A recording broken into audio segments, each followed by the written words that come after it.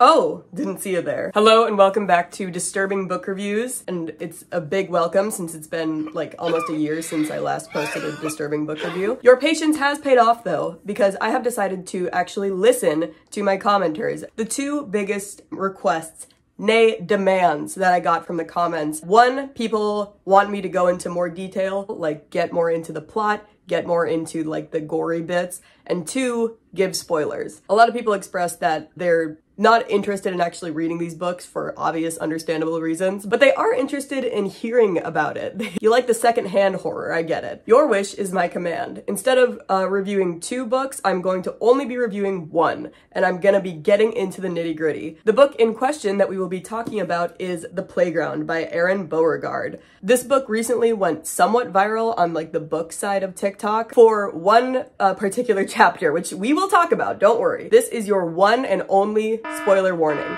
I am going to be going through pretty much all the events of this book in great detail. If you don't want that, don't watch this video.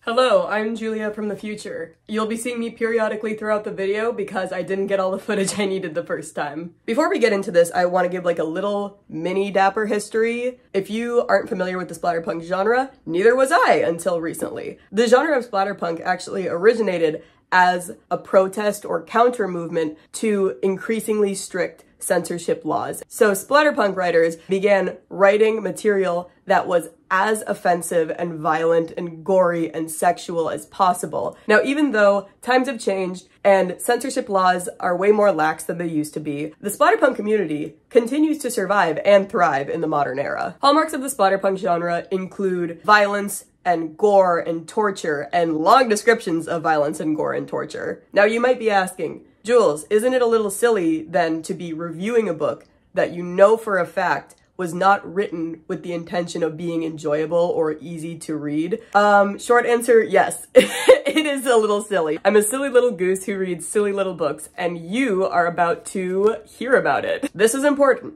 all right? Listening ears on. I am going to give a trigger warning for the content of this book only one time. So this is the time. This is your one chance to make an educated decision on the topics that you are and are not okay with hearing about. This is the trigger warning for the content of this story. Drink it in, take your time, read all of it. I am going to be talking about everything on this screen at least once. If you do not want to hear about any of that, now is the time to leave. Don't be mad at me. Now that all of that is out of the way, we are finally ready to actually get into a really deep review.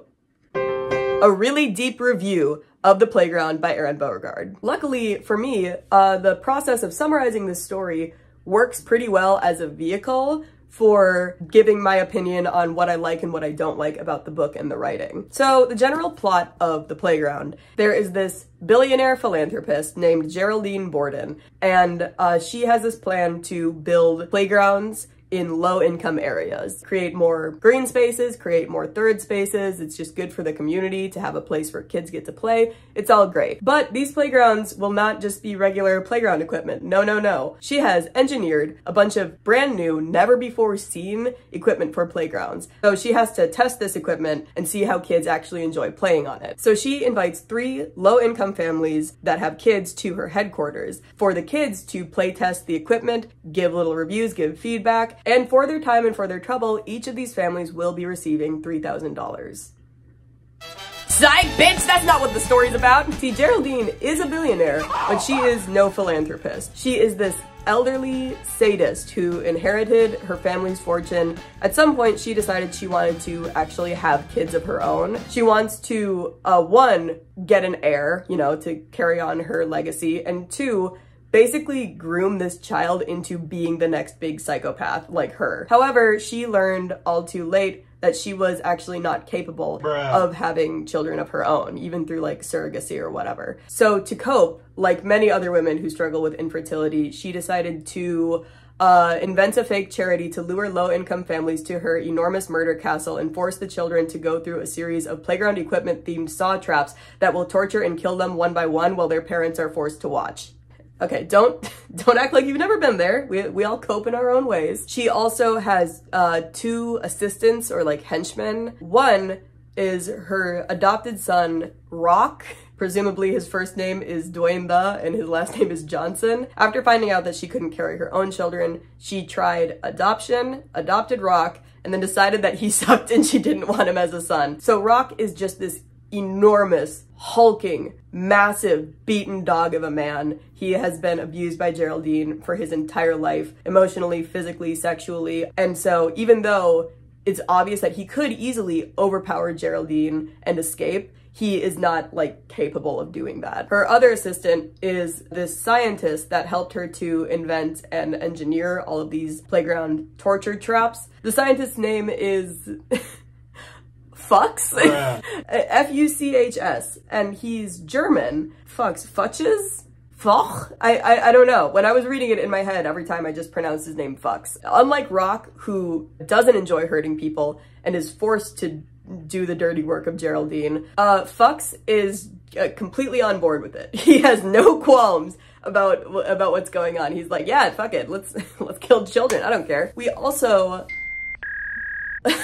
we learn that Fuchs is a former Nazi scientist who worked in concentration camps experimenting on the prisoners.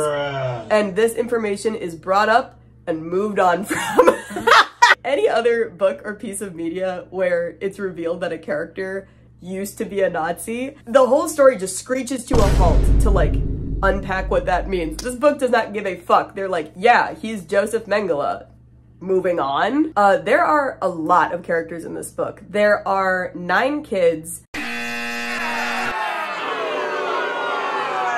4 parents, 5 actually, and my god, do they ever get picked off one by one. So let's just do a real quick victim speed run. Coming from the Matthews family, we have Greg, the dad. He is a total asshole. He's one of those really intense, competitive parents. He puts a lot of pressure on his kids. He says shit like, oh, I could have gone pro in football if it weren't for this damn knee of mine. He's basically just a big abusive jerk. Lacey, the mother, she's fine. She's like vain, I guess. She is the first death in the book. I don't really have much to work with for her. Bobby, the oldest son, he's kind of the black sheep of the family. He is a skater boy. I can't see him later boy. He takes the most of their dad's abuse because he, you know, is not a star athlete. CJ, he's the golden child of the family. He's an athlete and he's also like nice or something. I don't know. Tanya, she is smart and capable and resourceful. She's one of the kids with the best head on their shoulders. And Kip, he's just there. He's like 8. I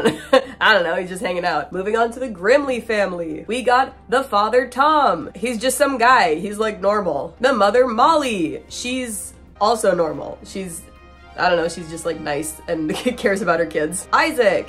He's the smart one. He like wears glasses and he's a nerd. So, yeah, loser. There's Sam. She's the middle child, I think, of the Grimleys. And in proper middle child fashion, she is the first child to die. And so I don't have much to go off of with her, sorry. And Sadie, the youngest one, I think. She's like 7. Isaac, her brother, describes her at one point as being like sadistic or like a little psychopath, even though we never really see her acting like a little psychopath. She seems like a normal 7-year-old to me, whatever. And finally, the Clarks, our only single parent household. We have the mother, Caroline, who is just cartoonishly abusive to her son. She keeps her son on a leash and she like pulls at it to hurt him. And also she like smokes and puts cigarettes out on him. I wonder if she's a bad guy. And finally, Donnie, the youngest of all the children. He is 6 or 7. He is mute, or like he just doesn't really talk in the books. He is also very stoic and doesn't really react to any of the violence he's seeing. He's kind of a wild card. Also, Rock, Geraldine's adopted son, takes great interest in Donnie. He really sees himself in Donnie as someone who is also like abused by his mother. But enough about these characters, let's get into what happens to them. Also, the kids aren't just released straight into the torture chamber. At first, they are released onto a decoy playground, which looks completely normal.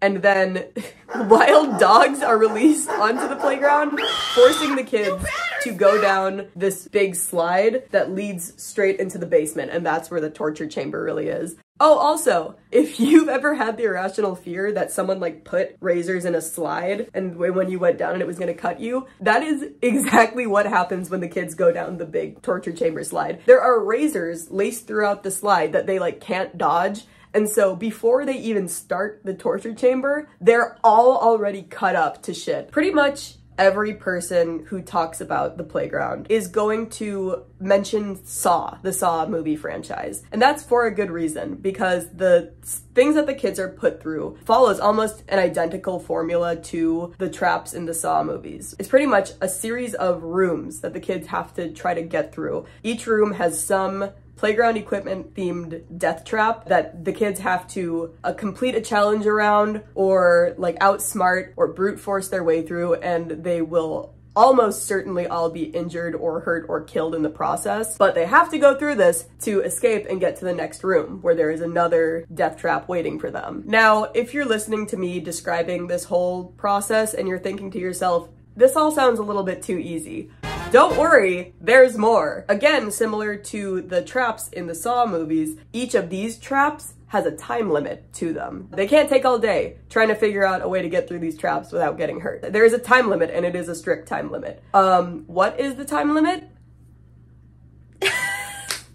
I don't know. Unlike the Saw traps, there is no indication given to these kids or to the readers how much time they have to solve each trap. And if they take too long, the room itself collapses. The ceiling just caves in. And the only warning or indication that these kids are given that they are running out of time is the sound of the infrastructure cracking, telling them that the room itself is about to crumble on top of them. Whew, okay, that's a lot. Oh wait, there's more. While all of this is going down, the parents are brought to this movie theater-like room, and they're told, from here you'll be able to safely monitor your kids as they play, you know, just look at this viewing screen. But once they sit down, this mechanism goes off that goes around their neck, trapping them in their seats and forcing them to look at the viewing screen. So they are forced to watch what their kids are going through. Once the parents are strapped in, that's when the facade drops and Geraldine is like, ha ha, I lied!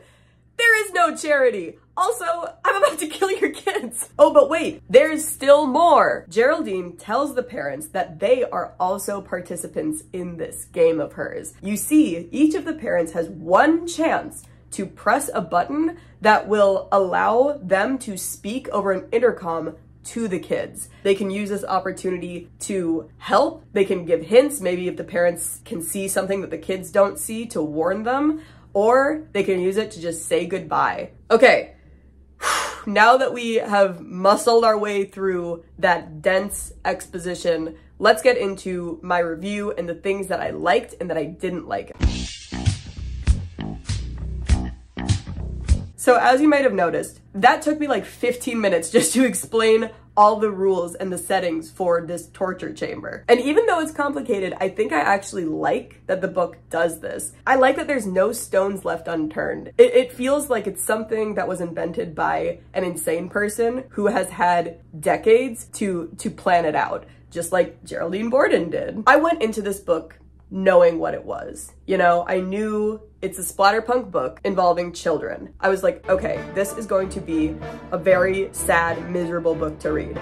I was braced for that. I was prepared. What I was not prepared for was how absurdly funny this book is at times. Real quick, my lawyer has recommended that I specify, I don't find child murder funny, okay? In fact, I'm against it. However, the violence and the evil and the mean-spiritedness in this book is so over the top and so extreme that it becomes absurd. And multiple times I laughed out loud. Which leads us to the main thing that made me laugh while reading this book was our baddie of the evening, Geraldine Borden. She eats, I fear. She kind of slays. She is the most evil, crazy, over-the-top villain possibly ever written in the history of literature. It's the fact that she is contrasted with the rest of the characters who, for the most part, are like normal people. And then there's this mustache-twirling, hand-rubbing, cape-flapping villain. Probably the best way to make my point is this one illustration in the book, because yes, there are illustrations, of course. You see one of the families driving in a normal-ass car to the address that they were given, and the address is this enormous vampiric looming castle, because that's where Geraldine lives. Everything about her, she is such a cartoonishly evil villain, to the point that while she's watching like the kids getting killed and the parents viewing their kids getting killed, she's literally like laughing and rubbing her hands. You know, you can go on and on about how like this is a poorly written character or whatever, but honestly, in today's day and age where it feels like every antagonist needs to be like somehow sympathetic or have a tragic backstory or be like justified in some twisted way, it is a breath of fresh air to have a character who is just evil and rotten to their core and insane. She is just a fun, evil person. She makes so many parts of the book unnecessarily funny. She steals the show in every chapter she's in. I like started looking forward to the next time I'd see her because I just knew she was gonna be on some twisted shit. Now, I'm gonna move on to other things that I liked about the book, but trust me, we will be hearing about my girl boss queen again very soon. Another thing that I liked about the book is that Erin Beauregard is surprisingly very good at writing kids. Surprisingly. I don't know why I was expecting him to suck at writing kids. Sorry, Aaron, I'm a born hater, I can't help it. These kids range in age from, I think, like 7 to 14. So they're all at different stages of development, and they all act like it. It would have been really easy for the author to just make all of the kids super good and innocent and sweet, you know, to make it like, oh, so tragic when bad things happen to them. But he didn't. They act like actual kids. Some of them are like annoying or whiny. Some of them are like really aggressive and controlling. One of the characters who I need to talk about this guy is Bobby Matthews. So Bobby is from the Matthews family. And if you remember, Bobby's dad is that like really intense winner mentality, you know, like hard on his kids guy. And Bobby, as kind of the black sheep of the family, gets a lot of his dad's abuse. And so he openly like doesn't like his dad. He doesn't like the way his dad acts. And yet we see that he is becoming a bully just like his dad. Okay, I can't believe I talked about Bobby without mentioning his best line of dialogue, and possibly the best line of dialogue in the entire book. So throughout the whole book, he's picking on Isaac, the nerd character, because, you know, this conversation happens before any of the horror starts. Bobby says to Isaac, what, not good enough for you? No, it's not bad. If it's not good enough for you, why don't you just flap those huge fucked up ears of yours and fly away, Dumbo? Got him! Bobby is both a victim and a bully, and I really like that. It would have been super easy to just make all the children like super sweet and innocent and nice, but the author didn't, and I think that was a really good decision. Another thing I like about the writing of the kids is that they're not stupid. I feel like that's really a go-to with lazy writers when they're writing a child character, is to just like make them stupid and use them as a vehicle to like fuck things up. When in reality, one, that's not fucking true. Kids aren't stupid. And two, it's so much more engaging watching these kids actually strategizing. Like they are giving suggestions and coming up with ideas for how to survive these traps. And it's like, their planning actually pays off. They are able to problem solve their way through quite a few of the traps.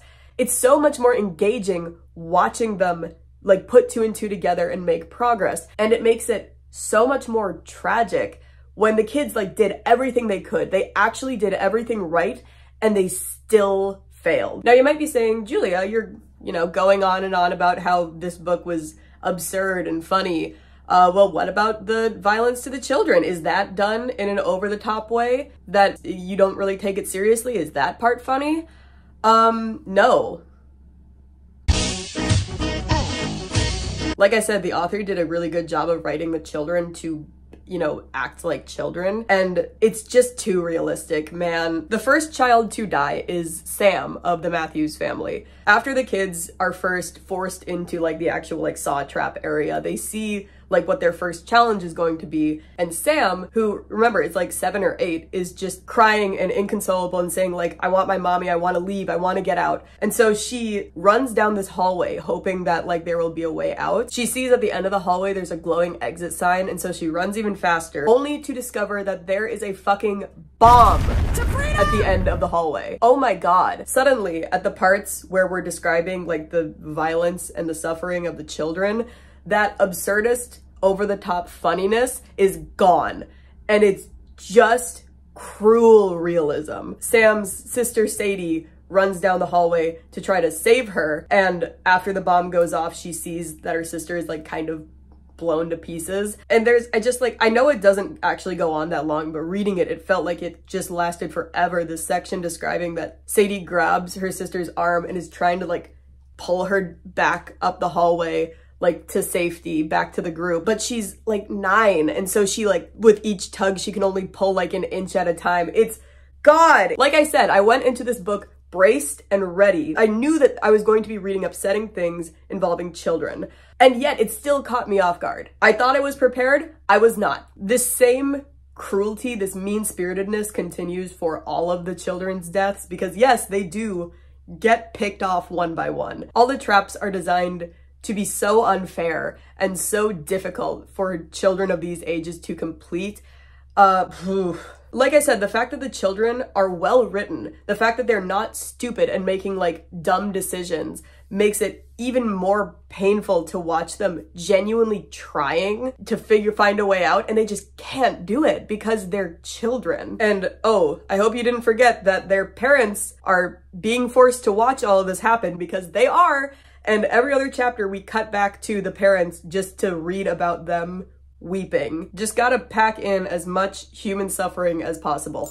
Oh wait, Geraldine! She saves the day! This book gives you whiplash so many times while reading it, because like you'll be reading this crushingly realistic scene, and then it cuts back to Geraldine, our like mustache twirling villain, and she's just on some fuck shit. Probably the best example of this like contrast and dichotomy is right after Sam's death. The kids are terrified. They are realizing what's going on and where they are and just how dire their situation is. Sadie is screaming and crying because she just watched her sister perish, and now she's even more injured. Everyone is in turmoil. And then the chapter ends and the next chapter begins, I kid you not, with Geraldine popping champagne as she watches this scene go down on like one of the monitors and saying like, zoom in, I want to see everything. That is one of the times when I completely lost my composure and laughed out loud. Like it's not funny, but it's just so jarring. God, this book. Like I said, I found myself looking forward to the parts with her in them, because like, shit, at least I won't have to be reading about more suffering. So this, what I've described, really is the structure of the entire story. Once the kids are into their series of traps, it alternates chapter by chapter between the kids going through these traps and being picked off one by one. The next chapter is the parents watching what we just read, just a whole chapter of them crying and suffering. And then the next chapter is Geraldine and Fucks just hanging out and having the time of their lives. You see why now I found myself looking forward to Geraldine's chapters. Despite her being such a despicable character, the chapters with her in them are easily the easiest to read. Well, except one. All right, on to some of the parts of the book that I didn't like, because despite my waffling on, I don't think that this book is perfect. The first problem that I had really is the pacing. Like I said, it alternates between like kids, parents, Geraldine. The parents sections are the least interesting. Every time it cuts to the parents, it just kind of goes on and on. They did not need to be that long. These parents are strapped into chairs. They're not doing shit. There is like a kind of interesting plot that grows where the Grimly parents, the normal loving parents, try to convince Rock to let them out. Like, he doesn't have to be a slave to Geraldine. This doesn't have to end like this, you know? Because they can tell that he's not evil. He doesn't enjoy doing this. That's interesting. That is truly interesting. But the rest of the chapter is just the parents watching on the screen what we just read about. We already know what happened. And also like crying and bickering with each other. And God, that goes on so long and gets old so fast, man. Now, I mentioned that there is one chapter with Geraldine in particular that is not Fun to read. This is the chapter that really blew up on the book side of TikTok that I mentioned at the very beginning. This is really the chapter where we remember that what we're reading is a splatterpunk book. Aaron Beauregard does not just want us to be shocked and horrified, he also wants us to be grossed out. That's right, baby, there's poop in this chapter. Everybody brace yourself, okay? We're gonna take a deep breath. I'm gonna describe what happens in this chapter, and we're all gonna move on like adults, okay? This doesn't have to be a big, like, ew, poopy thing, even though I did say ew, poopy when I read this chapter. It's like a flashback to Geraldine's childhood, where she remembers that she was incestuously obsessed with her mother, and she would like watch her parents having sex because she wanted to be the one having sex with her mother. Take a deep breath.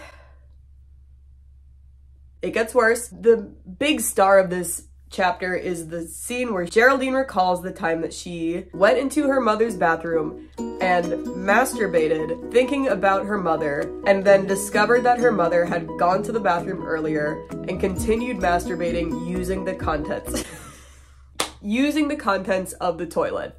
Geraldine, my girl, I can't keep defending you. Yes, this part goes on for a long time. It is detailed. You get the smell, sound, feeling, taste of everything that's happening. I do have a problem with this chapter, and my problem goes beyond simply saying like, ew, poopy, you know? I've been on the internet for forever. I've seen disgusting things. My problem is just that it is very obvious that the author, it felt like a checklist thing, like things to include in my book. There has to be violence towards children, check. There has to be a mention of Nazis, check. There has to be genuine, profound human suffering, also check. But then he like realized the book wasn't gross enough. He's like, oh shit, I forgot the poop chapter. Because this chapter happens and then we move on from it, and it connects nothing to the story. Obviously it serves as insight on Geraldine, like, okay, so she is always a twisted, fucked up person. But like the poop part in particular feels very added in. I never thought I'd be complimenting the book Cows on its use of poop, but at least in that story, like the main focus of the book is how disgusting everything is, you know? And so the poop really fits the overall aesthetic, the vibe of it all. Whereas in the playground, the main vibe is more so like violence and sadness. And so this like gross out moment, it just doesn't really fit in. It feels out of place, like it belongs in a different book. I think I need to expand upon Geraldine's disgusting sexuality, because that's like a pretty major part of this book. There are multiple long descriptions of her masturbating evilly throughout the book. Like, for example, this poop masturbation flashback happens while she is in her mirror maze of masturbation. It is a hall of mirrors with sex toys taped to the mirrors so that she can masturbate while watching herself masturbate. We also learn that she has been sexually abusing Rock, her adopted son, for his whole life. And we are treated to a very unpleasant chapter describing her forcing Rock to have sex with her. I will say, in this book, there are no descriptions of child sexual abuse.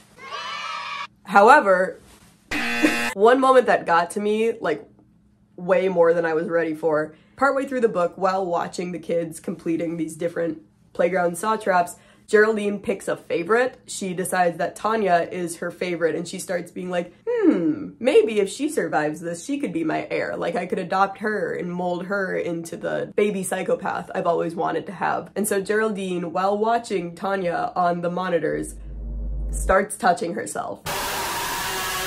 Yeah, it's pretty quick, and like I said, we never actually see any of the children getting sexually abused, but it's still genuinely stomach-churning and very fucking hard to read. Okay, another thing I didn't like in this book, and I fully am willing to take accountability, maybe I'm just too stupid to get it. I didn't have a problem with the traps themselves, but there's one trap that is described so confusingly that I reread this section at least 3 times, trying to like be able to visualize what they were describing, and I still have no fucking clue what this trap looked like. All of the other traps are pretty self-explanatory. And for some of these traps, there's even illustrations just to like make it as clear as possible. But for the hopscotch trap, I was thrown to the wolves, dog. I had no idea what I was reading. Okay, let me try to explain the description of this trap. So the kids start this trap on a platform. In front of them, there is a long, narrow path with a hopscotch board drawn on it. Easy enough, right? The hopscotch path ends at another platform that has heaven written on it. Okay. We're trying to get to heaven. Pretty obviously, this is telling us the kids are gonna have to hopscotch their way across the path without falling. But also, on either side of this stone path, there are enormous meat grinders. Okay, upping the ante a bit. The kids have to hopscotch across, and their balance has to be perfect because one slip could mean falling into one of these meat grinders, right? Understandable. Then there's the cows. Hanging above the meat grinder, hanging in like cages, are 4 adult cows. Why cows? Why would cows be here? The only purpose that the cows serve, seemingly randomly, one of the cages will like open and drop the cow into the meat grinder and it like, you know, explodes and sprays the kids with blood, and the description lasts a whole paragraph. I guess the purpose is just to scare the kids and freak them out even more. The simplicity of the other traps works. It's like challenging and stressful. This one just missed the mark for me. All right, this is the big one. This is the biggest problem I had. The biggest problem I had with the book is probably also like my favorite part of the book. It's Bobby. Remember, Bobby is like this troubled adolescent. He's the black sheep of the family. He took the brunt of his father's abuse and now he has become a bully himself. Like I said, really compelling character. I love to read about him. I love hearing him interacting with the kids and like seeing how he like reflects his upbringing. That was fantastic. Mwah. He gets ruined in 1 page. And I don't mean like, oh, he dies in a single page. No, his character gets ruined for me in a single page. So let me set the scene. The kids enter the room for their next trap. They see that the trap is this enormous slide with blades on it, of course. And the only way for the kids to get out is if they go down the slide. Luckily, Isaac, the glasses nerd kid, realizes that the blades are coming up and down in like consistent intervals. And so he's like, guys, if we time it right, we can make it down the slide so that they go down as we are over those parts. And so they try this out and it works. And so the kids form a line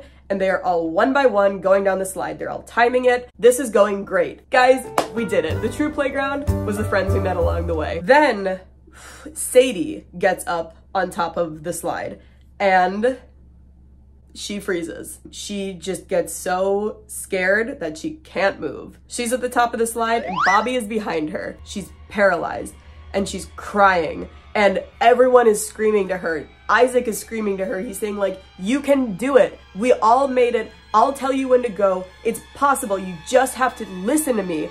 And she can't move and she pees her pants and she's just shaking and crying, and Bobby is behind her and he's saying, if you don't go, I'm gonna push you. This moment has everything that I loved in the book in it. It has the kids using their heads and being smart and resourceful and that paying off. We see the realism of how the kids are written. We see Sadie acting like an actual 7-year-old. We see Bobby, this victim turned bully, lashing out at other kids just the way that he's been lashed out at. And of course, on top of all of that, the time limit. They only have probably a minute to get her to go down the slide before this building starts collapsing around them. This moment is so tense.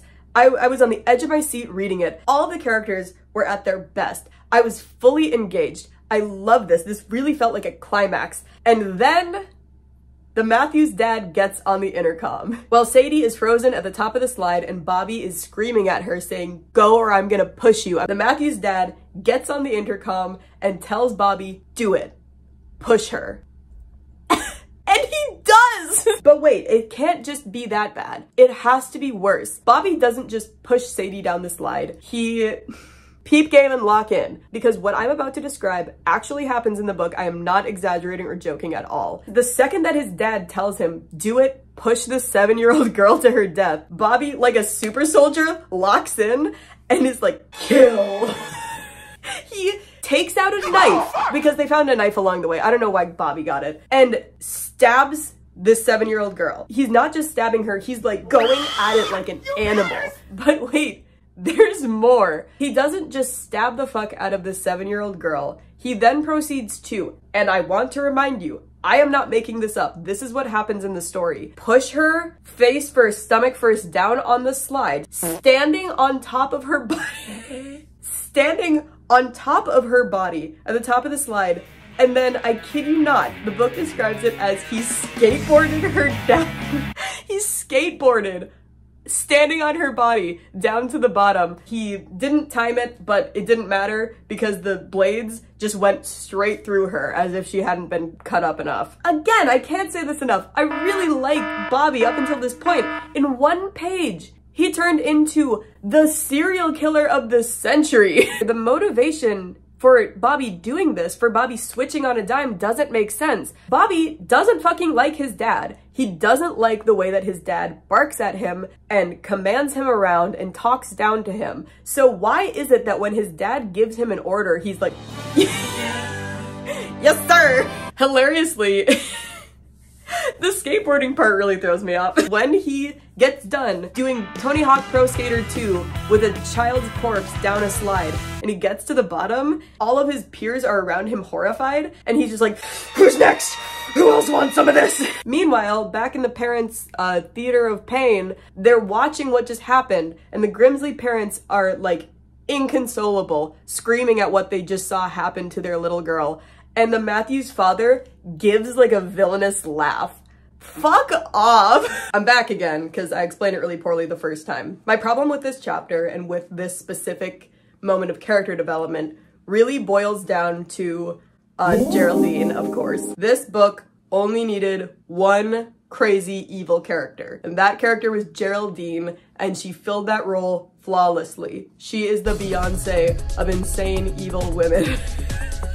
In my opinion, it was really important to the dynamic of all these characters that even the characters who were like bad, like the mean ones, were still believable. Like Greg is a total asshole, but I have met people like Greg in real life. Same with Bobby. Geraldine is such an extreme, unbelievable, over-the-top bad guy. But it works because there's only one of her. And so she gets to steal the spotlight, and it's like a funny contrast between her and the mostly normal cast of characters, you know?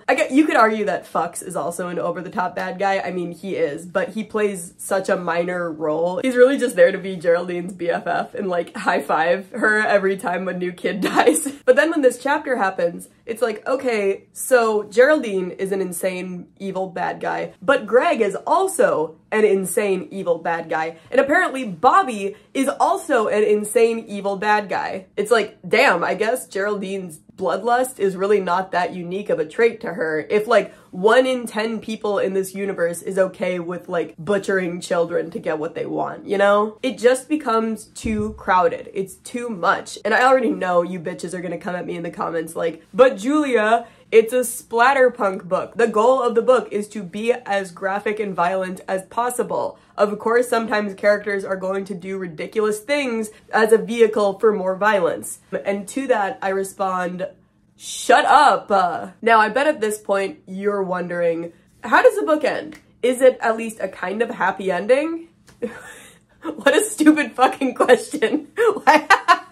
No, it's not a happy ending. It ends as happily as I guess you could hope for in a story this bleak. The parents finally convince Rock that he doesn't need to be a slave to Geraldine, and he's like, you know what? Yeah, I'm gonna go kill that bitch and her gay Nazi sidekick. And don't worry, Geraldine does not get off easy. She realizes that Rock is gonna come beat her ass, and so she runs into her masturbation mirror maze to try to confuse him. But she forgot that Rock is the one who built the mirror maze. So she's like somewhere in the maze trying to confuse him and get him lost.